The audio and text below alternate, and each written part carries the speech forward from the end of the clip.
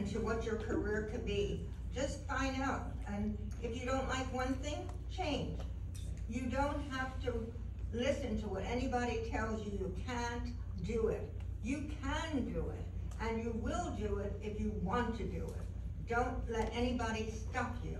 And I really feel very strongly about this because I almost died. And here I am talking to you. I'm just lucky to talk, as I say, anywhere. But I just wanted to inspire you, and that is my mission in life, is to inspire other women and to be mentoring young people coming up, and also old people coming up.